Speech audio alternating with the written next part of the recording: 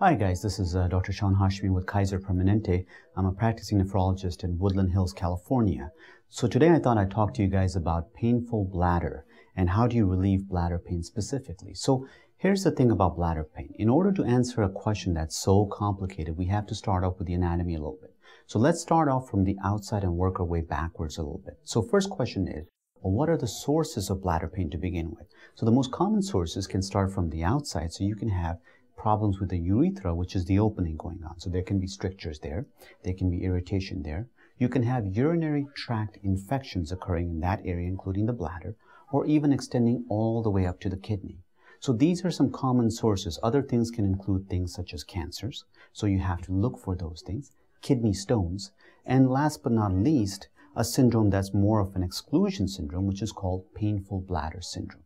So when we talk about treatment, we have to address each one of these. So if you're talking about kidney stones going on, common treatments include making sure you're getting adequate hydration going on, making sure that we are checking to see what the stone composition is so we can treat it appropriately. If you're talking about a urinary tract infection, oftentimes your doctors may give you things like antibiotics.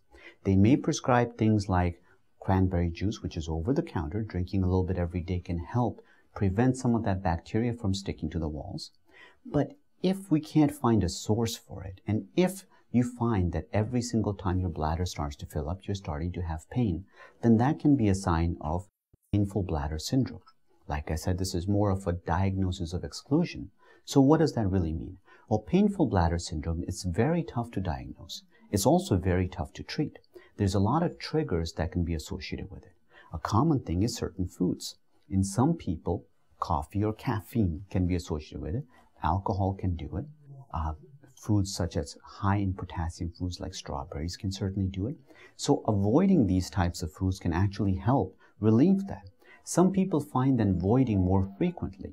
So having to go to the bathroom a lot can actually help out their symptoms too. Oftentimes it's because as the bladder fills up, that is what causes pain. So common ways to alleviate pain is hydrate yourself. This will prevent infections. Another easy thing to do is avoid foods that you find trigger your abdominal pain. That can help too. If you have a history of kidney stones, see your doctor so we can check for that and help you out with that. Sometimes your doctor may prescribe medicines such as a tricyclic antidepressant to help in situations where they think this is painful bladder syndrome. Sometimes they may even refer you to physical therapy to help with strengthening muscles in that area, which can also help in terms of bladder pain.